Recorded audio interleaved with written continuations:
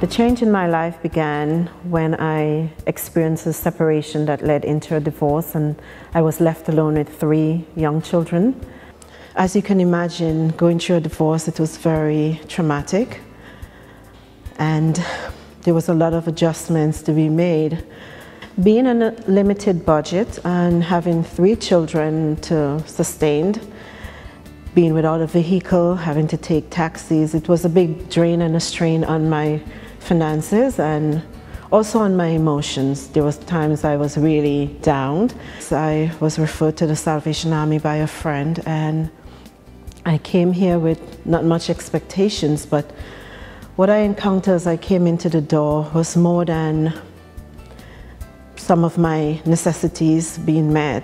I had a very good first experience. I loved the way that it was done with dignity. I felt no judgments and no condemnation, and I was also told that at the holiday time, Christmas, I could have some toys and some necessities and some clothing for myself and my children.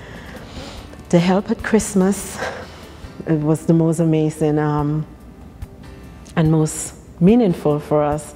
A time of the year when you're alone with your children, you can have good memories. You could see the joy that they were experiencing as they opened the toys that they had on the wish list, and they got a lot of what they needed, and it made the holidays really memorable and enjoyable.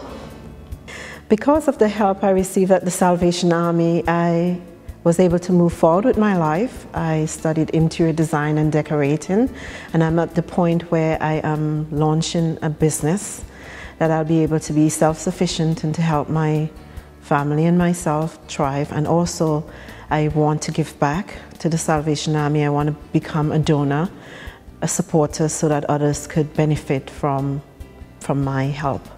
I really admire the founder of the Salvation Army and his principle. He says, once a woman still cries, once a child goes to bed hungry, once a man goes in and out of prison, I will still try, or I will still fight. And that I have adopted that as my philosophy. And I want to use my voice. I really want to use my voice to let people know that they're not alone. They have help and support with the Salvation Army. I love my experience here. It's been life-changing.